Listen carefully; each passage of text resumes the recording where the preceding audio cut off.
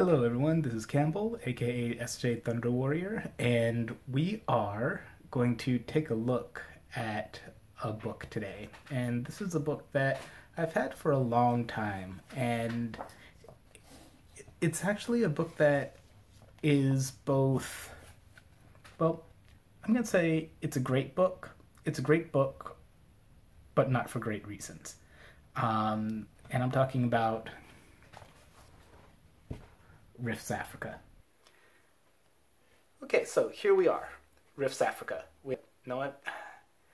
I'm just gonna go through this. I made some notes and I'm just gonna share with you my notes, looking at this and reflecting upon it about a good like 20, 25 years down the line and just kind of realizing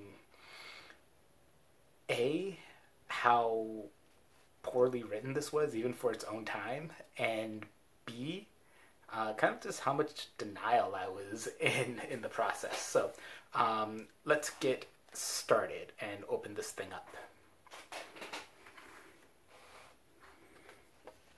Okay, so we have the usual warning, violence and the supernatural, and then there's some words about Africa, where Kevin Simbita goes and says how big and massive and complex Africa is, and at first that made me think, yes, not everybody is the same. Not all Africans are the same. This was really cool. And then I got a little bit concerned where he said, really important research was done by Marianne Zambita, his wife, and all of the photographs that she took. And I'm like, okay. But then they did have a really great list of resources, which actually weren't all that bad for the time. But despite all these complexities that he talks about and all these resources, when we get into it, you're going to see that none of that really shows up. So let's take a look. All right, table of contents. I'm just looking over this. I'm like, okay, letters from Aaron Tarn. Aaron Tarn is kind of the narrator of the Rifts universe, kind of like the historian and explorer that tells about different places. So that doesn't seem too bad. Oh, then it goes right into the Four Horsemen of the Apocalypse. Okay. All right. Okay, we have Gods of the Nile, Gods of Darkness, Gods of Light.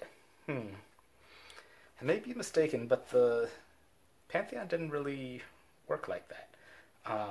Got Phoenixia, Ramen. Okay, the mystic world of Africa, the witch villain. Okay, that's a little interesting. Okay, they have OCCs, of course. Okay, let's see. All right, Rifts Africa, North Africa. Wow, we're starting to talk about the actual place at page 108, 109 out of a 160-page book. So think about that for a second. Not actually talking about the actual geography of a place until page 108, 160-page book. Okay, I'm just looking down. Oh, Pygmy Hunter. Pygmies? Wait a minute. Pygmy Hunter, Pygmy Shaman as RCC. Okay, so if you don't know, RCC stands for Racial Character Class. And it's usually been reserved for characters that are literally like not human, like dragons, because you can't play a dragon in this.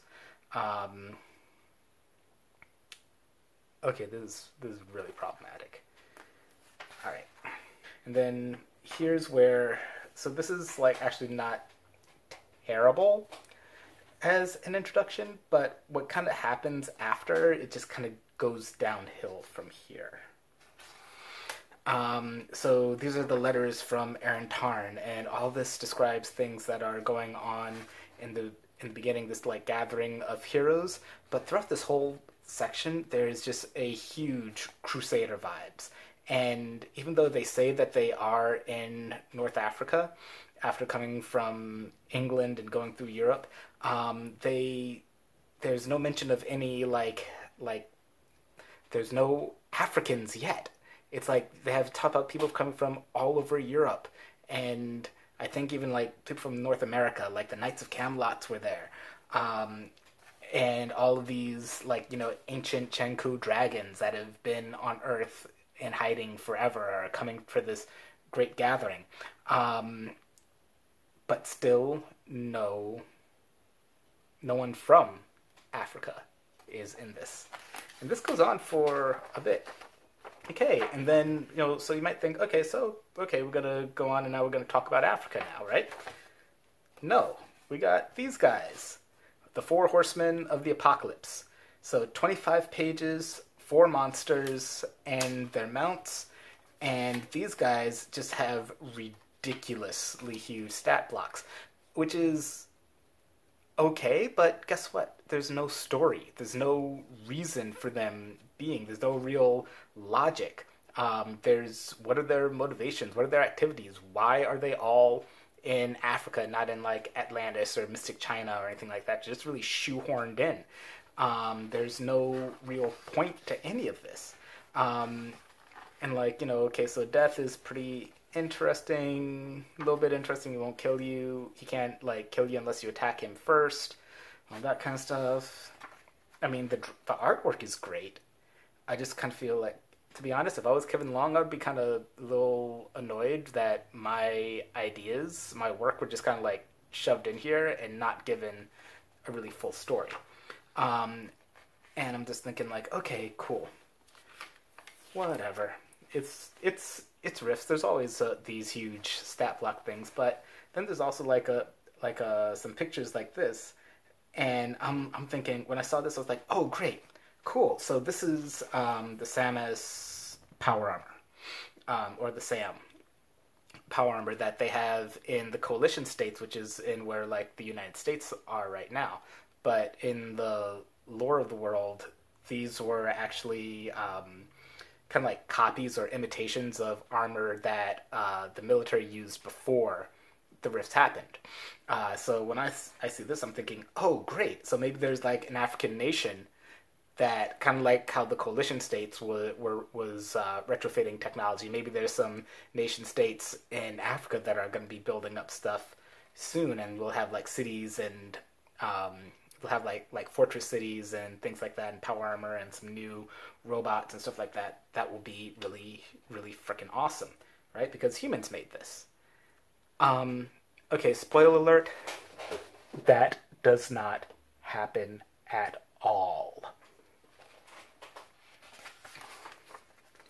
So, and I just want to note that by now we're about, let's see, 23 pages in, no Africans, 27 pages in, still no black folks, people of color, no, war, okay, cool.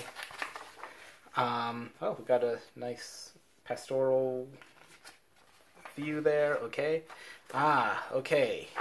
Alright, so even in the artwork and the concept stuff here, no black folks yet. Here's a nice, I'm presuming this is an interpretation of Ma'at, probably by Kevin Long. It kind of seems like his style. And they talk about the gods of the Nile here. Okay, all right, gods of the Nile. So let's get into this. And what do we have here? Huh, okay. All right, it's their own take of things. I think I need to drink some tea. This section on the gods is it's just bad and really overtly simplistic. They divided up the Egyptian gods into gods of light and gods of darkness, which I don't think was an actual thing. And here we have like, what, gosh, Set, real name, Set Typhon Tanis. I didn't think that was right back when I was a kid, and now since it's like back in like 1993, I didn't feel that this was right, and now in 2020, I could find no like correlation of this particular name, because I mean Typhon, I mean that's the son of Gaia and Tartarus, not Set. So Anubis. Oh yes. Okay, great. So I could spend my time talking about how they completely kind of made Anubis anything that deals with like dying or passing on to the other side in this pantheon being depicted as like completely evil and really ahistorical. But I'm gonna skip that because now on page 41 of this 180, did I say? Whatever. In page 41 of this book, we see our first Africans, and we have an undead person in the front. Okay. And our first living Africans are actually way in the background here. Not really showing having any like agency or tools behind this also surprised white guy, but who's in this like safari getup, which again doesn't, one, this doesn't really match the world of Rifts. Two, it's just kind of like reinforcing the like stereotype of like African porters, or like that they're just following the directions of the white guy right here, who's presumably in charge because he has the gun and he's up front, and they're just standing around being shocked. Now, granted, standing around looking shocked when an undead creature comes out of the ground, okay, yeah, that's reasonable, but there's just too much all at once, especially for this being the first picture of any kind of African in this whole book.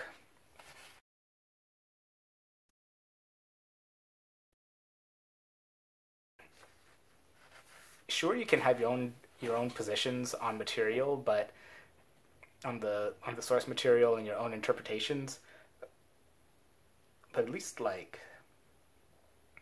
don't suck so bad at writing about it. I mean, it's just really horrible.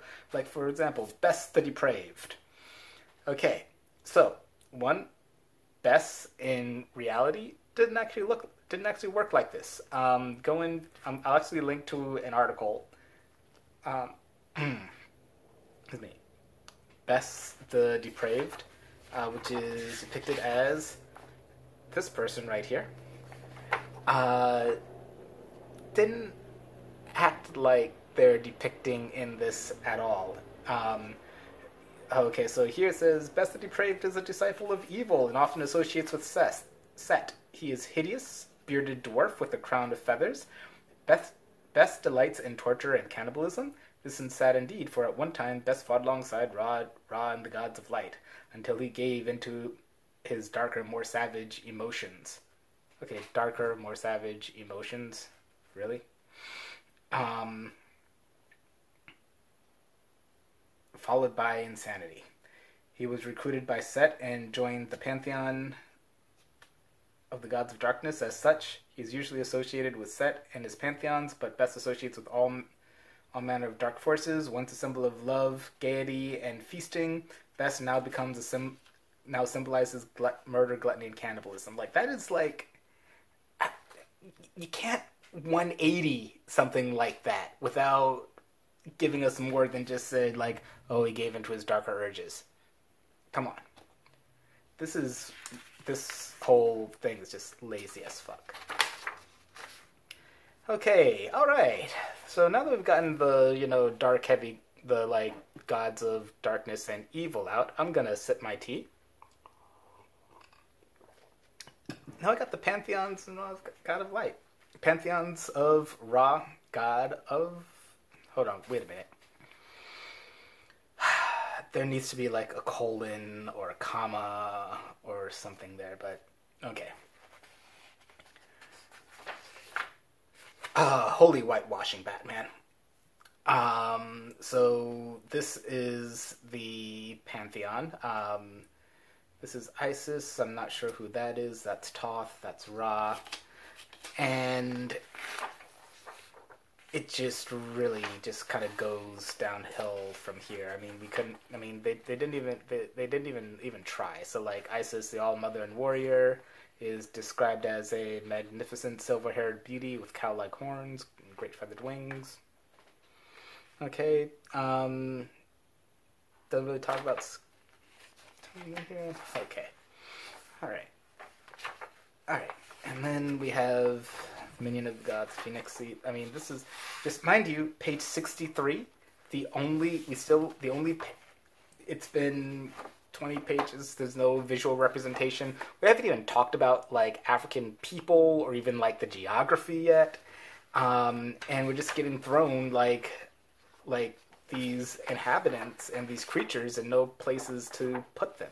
This is really, really bad. And now we have the jinn, and I think there's like no mention of like, you know, the Arabic or Muslim influence in the story and mythology around the jinn in this either, which is really, really interesting. And now we're like, okay, all right. So this is okay. So when they talk about like African magic and how different African groups view the supernatural, this is it. They don't talk about. They don't do like compare and contrast. They don't say in this is believed among this people, or this belief is more common in South Africa, Southern Africa, or Western Africa. Nope, it's just these broad strokes. Even though the author says, you know, Africa's a big, complex place, not showing it. All right, so let's see, more scenery. Yeah, so the African witch is just a undeniably evil, villainous character. So we get our first, you know, fully drawn black human on page 74, and it's an evil witch, or at least being associated with an evil witch. This is just crazy. Oh yeah, and Sandy and Phobia's table. Alright. And then we have the Medicine Man OCC, which is basically like a witch hunter and not really like like a very good or particularly potent one at that. The mechanics are all out of whack, but I'm not even, no, I'm kind of like I'm trying to like pull myself back to like take a bigger look at this here. And so like in this, it's like witch, woman, evil. Medicine Man is a guy and he's good. So it's like yay patriarchy all up in here. Enough of that. But you know, this is actually like the first work of art in this book that to me just looks kind of cool. So they get really kind of like specific, like pulling in like some things like, oh, the balubale over here, the mayembe horn of divining over here, and pulling things from all different cultures. But you know, you just said that Africa is a huge place, and it is. So tell us where these things come from, or maybe show us several different examples, like 2 examples from different parts of the continent, from different groups that do similar things. You can do that. It's not that hard. Oh god, yeah, this guy. Okay, this guy is in at least 2 or 3 other books. This is like their standard, like, hey, let's get a dude with a somewhat flat top showing up in it. And yeah. So, okay, so, and this whole thing on, like, you know, ceremonial magic and secrets, on one hand, I did appreciate that at least they got the idea of, like, communal magic and, like, people working together to pull off, like, you know, big magical effect, but at the same time, still overly general, one size fits all magic, tells a single story, forget it. And it's not even that, like, that great. It's actually a lot of it is really just sad. Okay, and then what the hell is this doing in here? Okay, so the Mind Bleeder RCC just popped up, and they had this whole big paragraph. Mind you, we still haven't learned about any, like, specific, like, groups or nations or city-states that are in Africa right now. But they had this, you know, 2-3 block bulk on what the new German Republic has been doing. And I'm like, why just put that in tracks in the NGR book? It was the one that was right before this one. Come on, guys. characters. So there's all like Mind Bleeder, Psionics. And now we have, the Necromancer. Okay, so at least considering the bigger story that they're trying to tell with like the Phoenix Empire, this somewhat makes sense to have here because there's a lot of necromancy going on in the Phoenix Empire. But at the same time, like, they didn't even talk about like why you might want to let a player character be a necromancer. And then this dude, like, maybe they studied necromancy to protect their village. Maybe they're trying to have a change of heart. But no, they're just like, okay, necromancy is evil. Here's how to play it, and here's all the magic for it. Okay. All right. So, now we are, after this, necromancy stuff, we get to finally, all right, Rifts Africa, highlights. Whew. I need to sip some tea now, because we just went through 109 pages of Africa without Africans. Let's get down to it. Well, crap. Okay, so this just continues the kind of narration, rather the false narrative that Africans are fine, they don't try and change their environment, they don't try and make things better, they don't change. That they're still, like, idyllic and all that stuff. And despite there being, like, magic and monsters and things like that, people just stay in their villages and they don't do anything. They don't try and make anything. They don't try and... There's no talk about building, rebuilding empires and nations. And here, okay. So, there's just this list of African nations that one existed and many have survived the coming of the rifts, and it's basically like an alphabetical list from the Akamba to the Zulu, and like the names are cool. Thank you for copy and pasting, but it doesn't say where they're from. Doesn't say like which ones existed or not. Like, if I didn't know anything, I could think like, Zulus were over on, like, the Somali coast or something like that. But no, we don't. Oh, yeah, and there's Pygmy again. Well, we'll get into that in a moment. But the problem with stuff like this is that it tells that single story of Africa. It just says, it paints things with a really wide brush. Like, no one would say that the French and the German are the same. No one would say that the Spanish and the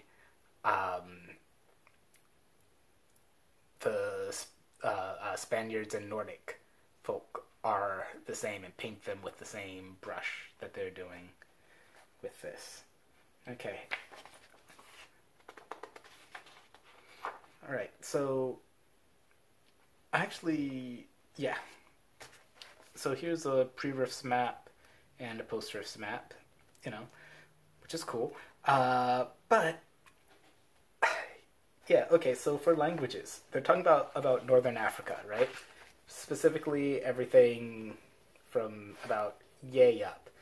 And it says 85% speak Euro, 80% Gobblese, 65% Dragonese, 30% Spanish, 20% Fairy. Why is like Arabic not even mentioned in this? It's like anything remotely relating to Islam or like the spread of Islam just like isn't here. And like 85% of North Africans after an apocalypse speaking Euro, which is like their kind of like amalgamation of like European languages, that just does not make sense at all.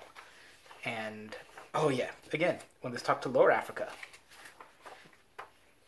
first off, I don't think anyone even like uses that term Lower Africa. They might say Sub-Saharan Africa, but not like Lower Africa. And just so it's clear, they say, everything below the Sudan, Chad, and Niger will fall under the heading of Lower of Lower Africa. And again, the languages 90% speaking Swahili, okay?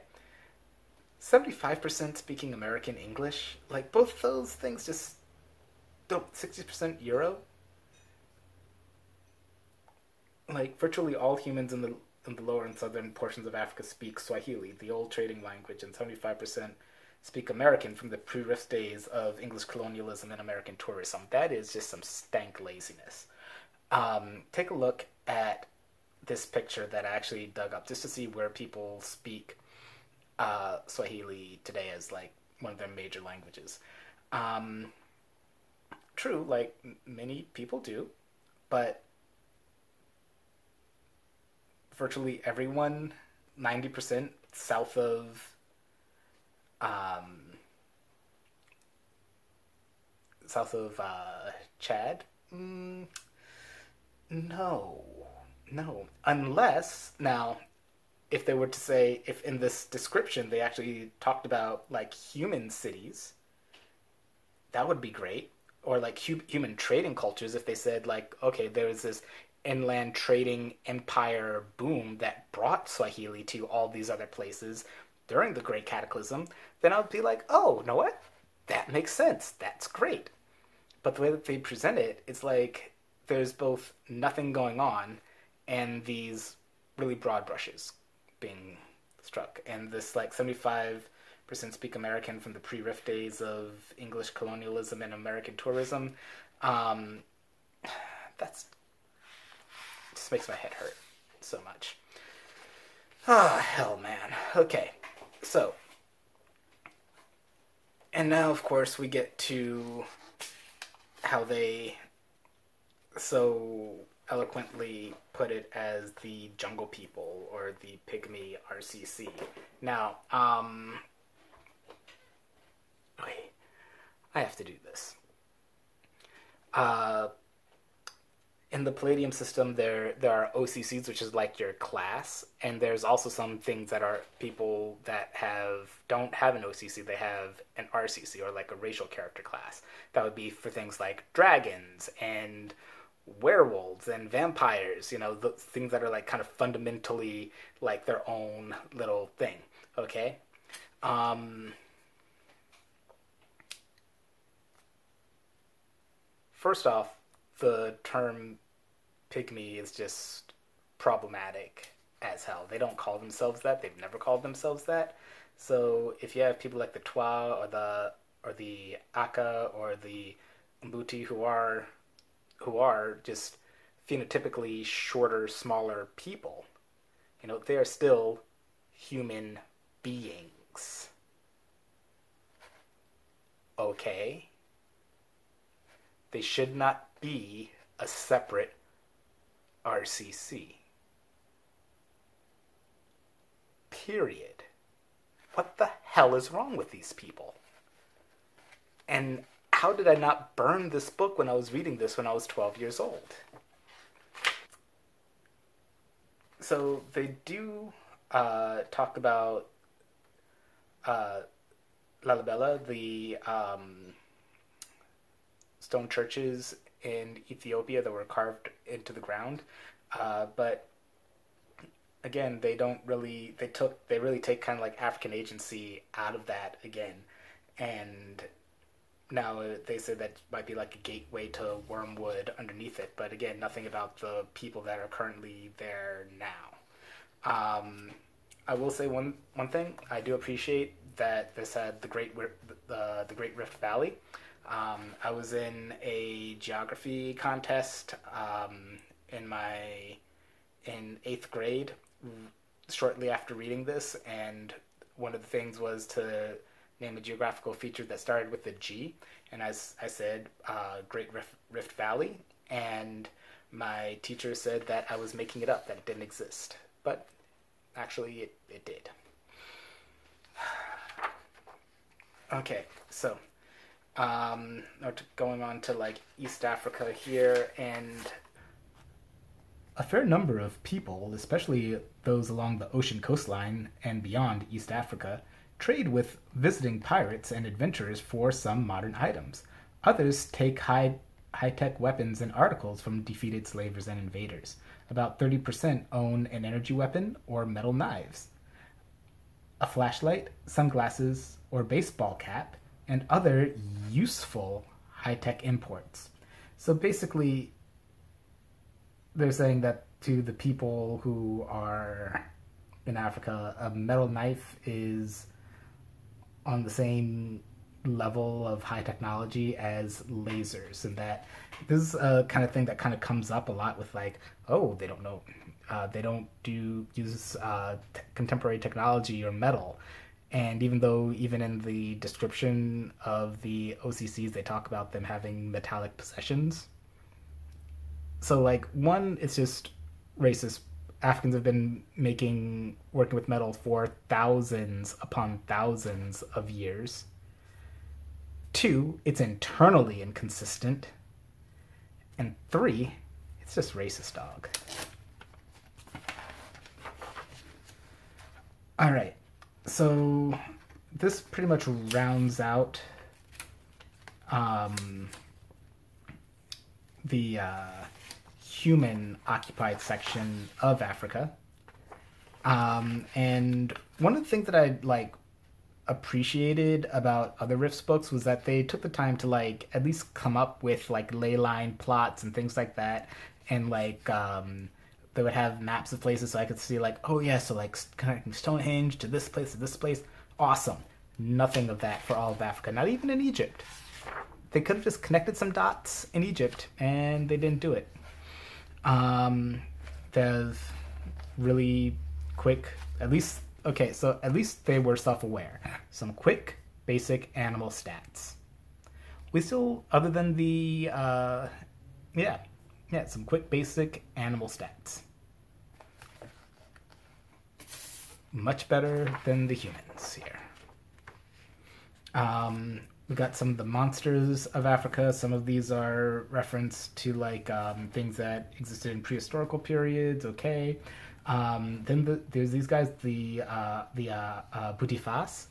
I don't know if they just spelled it wrong or really misinterpreted what they were seeing, what they were hearing, or misremembered something. But I researched this. I could not find anything.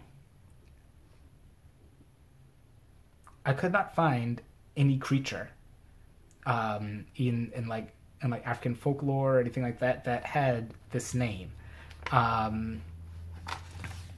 Aside from the only reference that No, sorry, that was actually for another creature that was earlier. So I have no idea what this is. Just if you try and research this yourself, be careful, because if you do search for this, you might get some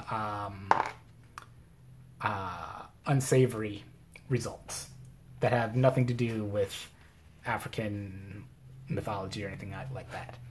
Okay, so demonic cannibals.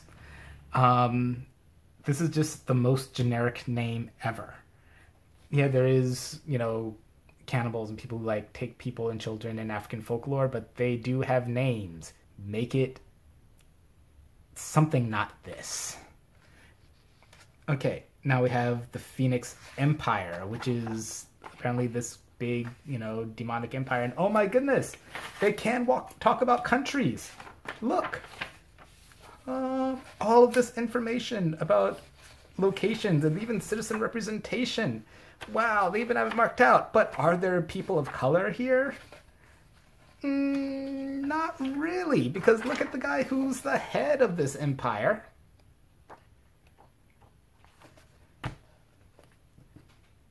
He looks like a Pharaoh Ramesset. Looks like a, used Ford salesman. I mean, I know that's the human form he takes, that he's actually this, Chinese dragon that's in Egypt, but whatever. And so that's where we're at. Now at the very end, we have the Gathering of Heroes. These are non-player characters of note. We have Katrina's son, who's really Isis, who doesn't really recall anything. She isn't really described other than being a beautiful warrior woman, which is really sad. And then we finally have stats for Aaron Tarn. Okay. And here we have Sir Winslow Thorpe, who is apparently might be a ancestor of James Thorpe, who's a Native American Olympic athlete. And